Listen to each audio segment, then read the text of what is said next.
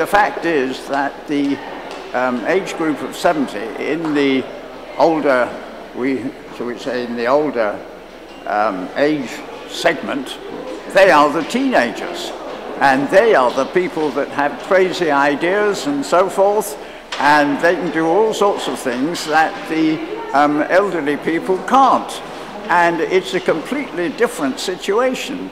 And for example, in my personal opinion, there may be a age crisis compared to the middle age crisis at the age of 85.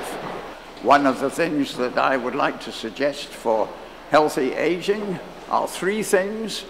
The first is work, and the second thing is nutrition, and the third thing is exercise.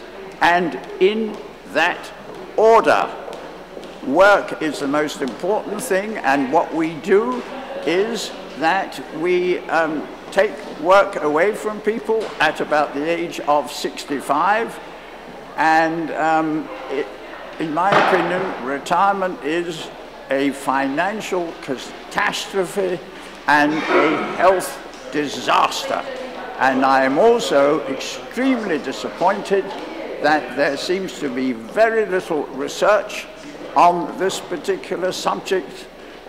We know that Dame Carol Black has done a lot of research concerning the relationship between health and work.